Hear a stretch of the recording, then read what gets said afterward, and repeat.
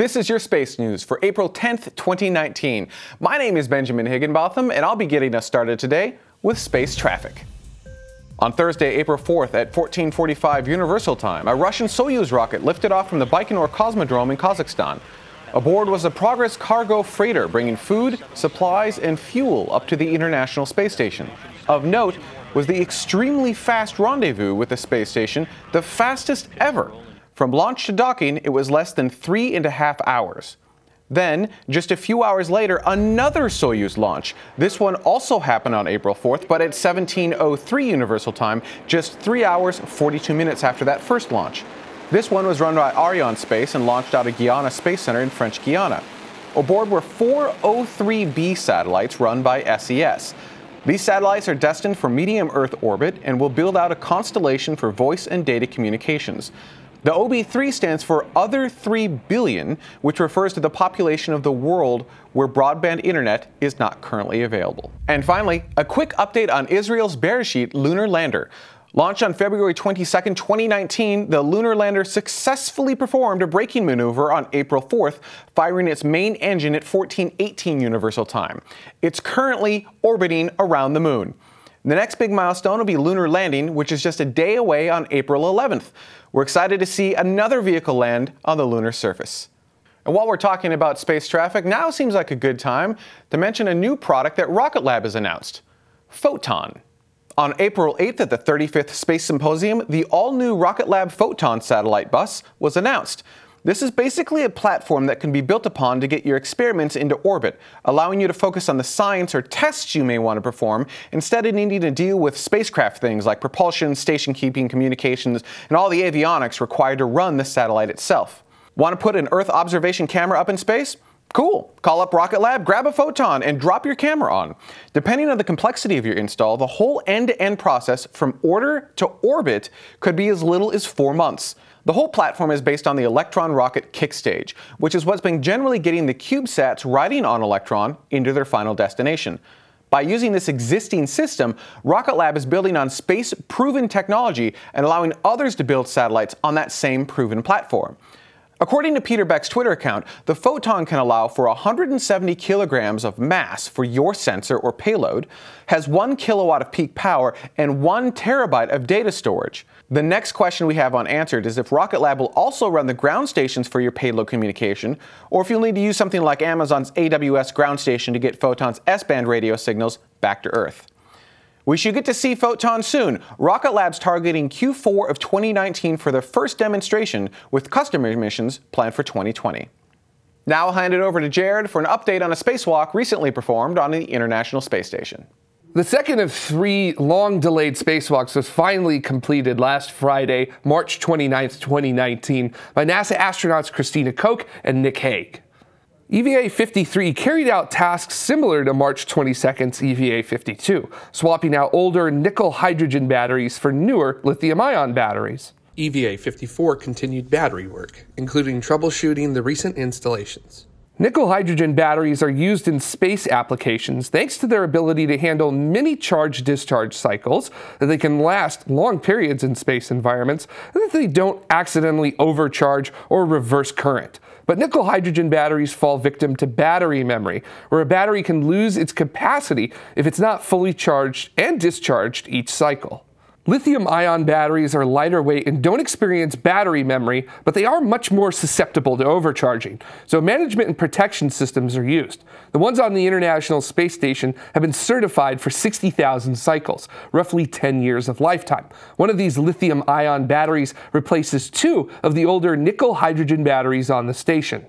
Christina Koch in the plain white extravehicular mobility unit and Nick Hague in the red stripe EMU spent 6 hours, 45 minutes working outside of the International Space Station. This was Koch's first spacewalk and Hague's second. Of note, EVA-53 was originally scheduled to be the first all-woman spacewalk, with Anne McClain joining Christina Koch, fortuitous scheduling as a result of the cascade of delays from the Soyuz MS-10 abort. But unfortunately, several factors, none of them malicious, prevented this milestone from occurring.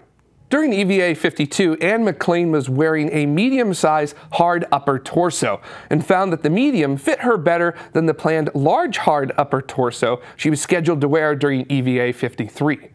Spacewalks are one of the most dangerous parts of any mission. The threat of being hit by micrometeoroids is greatly increased, and in doing my research for this story, I was surprised to find that the EMUs on the International Space Station have had problems classified as significant during 1 out of every 10 spacewalks, and these EMUs are leftovers of the shuttle program, with quite a few of them being nearly 40 years old, even though they were originally designed for only 15 years of use. McClain and Haig consulted with mission managers at the Johnson Space Center in Houston, Texas, and made the decision to move forward with EVA-53 by replacing McClain with Haig, as these spacewalks to replace the batteries on the station are long overdue, and if not done in a few weeks by mid-April, a series of cargo resupply missions will further delay the replacements. There is an extra medium-sized hard upper torso in storage on the International Space Station, but it would require 12 crew hours to bring it up to spacewalking configuration, which includes tasks such as rewiring the personal life support systems. It's not unusual for physiological changes to an astronaut, such as their height changing or other body dimensions changing, to occur once they get in space, as McClain had been fitted for both medium and large-size hard upper torsos during ground tests.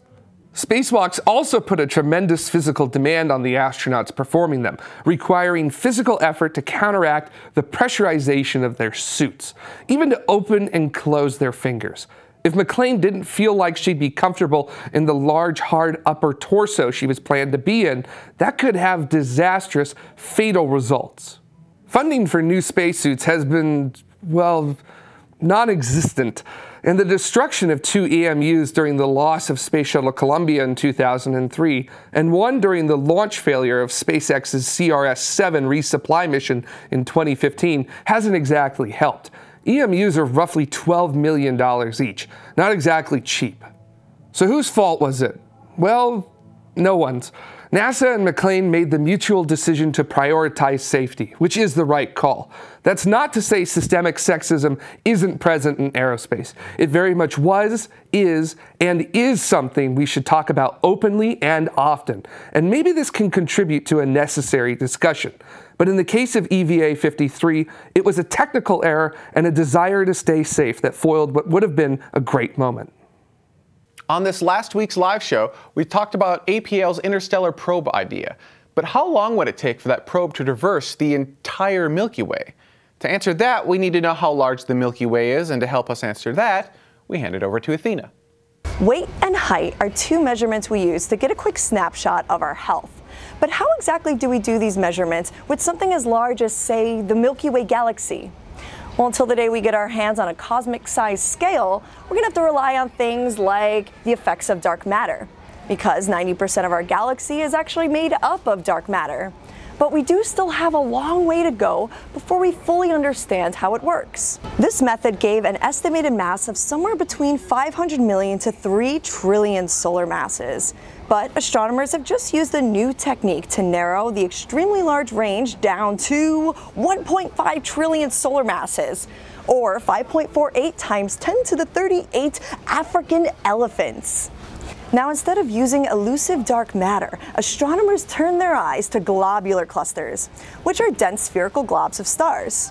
Now, there's around 125 to 200 globular clusters orbiting around our galactic center, and their velocities can tell us a lot about the gravitational effects of our galaxy. According to Edwin Evans from the University of Cambridge, the velocities of the globular clusters directly relate to the gravitational pull of the galaxy. So the faster the cluster, the stronger the gravitational pull, hence the mass of the galaxy. Now, in order to measure this accurately, astronomers must factor in 2 measurements to obtain the total velocity. The first is radial velocity, which is the speed of the object moving either towards or away from Earth. And the second is the sideways motion, or positional velocity, where the object is moving from side to side. When something is moving through space, it can be tugged on by other gravitational effects causing a jiggle or a wobble. So all of these factors have to be calculated. Now, the cluster's side-to-side wobbles were measured using data from the European Space Agency's Gaia mission and NASA's Hubble Space Telescope. Now, Gaia is a mission that is focused on creating a 3D model of the Milky Way galaxy and will catalog the positions, distances, and motions of about 1 billion stars in the Milky Way and surrounding areas. It actually took a total of 34 globular clusters from Gaia and 12 even more distant clusters from Hubble in order to get the accuracy of these measurements. Now, something else that's cool is this research also determined the length of the Milky Way, which came to 260,000 light years from end to end. That means if you're moving at the speed of light, it's going to take you 260,000 years to go from one end of the Milky Way to the other. Good luck, future interstellar voyagers. Since we are unable to view the Milky Way from the outside looking in, missions like Gaia and Hubble are so extremely important to understanding more about our home galaxy and, of course, our place in the universe. And finally this week, I'll hand it over to Dr. Tamitha Skov for our space weather report. Space weather this week continues to be a bit unsettled. As we switch to our front side sun, you can see a coronal hole that rotated through the Earth strike zone. It had bumped us up to active conditions a few times this week and even brought us some aurora at high latitudes. But that's not the big story. The big story is the bright region 2738 that is rotating into Earth view. This is a returning sunspot and it is massive. As we switch to our stereo view, which is looking at the sun pretty much from the side, you can see that huge sunspot there. It's the only thing that draws your eye. And believe it or not, it is still firing low C-class flares and a few solar storms. It even fired one near Mars the other day. So this region is still a very active region, and we are watching it as it continues to boost the solar flux up for emergency responders. We're back into marginal radio propagation on Earth's day side, and it looks like these conditions are going to continue easily over the next week. Switching to our moon, this week we are passing through the first quarter phase, and by the 13th the moon will be a little bit over half illuminated. So you night sky watchers, if you want to search for dim objects, you're going to need to check your moon rise and set times. And now for your Leo, Meo Geo orbit outlook. Even though we haven't had any intense solar storming over the past week, we've managed to bump up to active conditions several times over a longer duration, and this has a tendency to really wreak havoc with our near-Earth space environment. As we switch to our low-energy particles, these are the ones that cause surface charging on the outside of spacecraft, including the solar arrays that then can cause electrical discharges and short circuits. You can see that flux ring begin to build up around the 7th and the 8th, and it begins to get really thick and very intense around GEO and MEO orbits. So you satellite operators, I guarantee you've been probably fighting some issues here over the past few days. Luckily, we get all of this flux dumped right around midday on the 8th, and that is giving us a little bit of a reprieve until things begin to build back up again. And did you happen to capture the strange lights in the sky back on the 5th when there was some aurora? Well, don't worry, it's not aliens. These lights are part of a NASA rocket mission called Azure, in which scientists are studying the neutral and charged atmosphere by throwing out dust clouds that kind of act like fireworks and light up the sky a little bit. They want to be able to see how the winds move during aurora.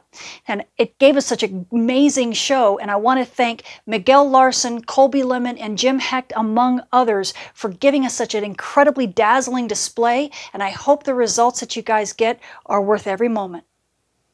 For more details on this week's space weather conditions, including when and where you can see aurora, how GPS reception will fare, and what radio propagation looks like, come check out my channel or see me on spaceweatherwoman.com. That's our new show this week, but the fun continues live this Saturday at 1800 Universal Time. This week we welcome on Brittany Zimmerman, who will be talking about life support and environmental control systems in space. Going to need a bit of that if we want to send humans to Mars and beyond. Make sure to check it out, and the easiest way to remember is to subscribe to our YouTube channel and hit that little bell icon so you always know when we're live and have new content up. And a special thank you to all of the citizens of tomorrow. The names you see going by on the screen right now are people who contribute week after week to bring these great shows to everyone. We are almost completely crowd-funded, which means a lot to us. If you'd like to get your name on the screen and help fund all of the shows at Tomorrow, head on over to patreon.com/TMRO for per-episode support or subscribestar.com/TMRO for monthly contributions. That's our show this week. Thank you so much for watching, and I look forward to talking to you tomorrow.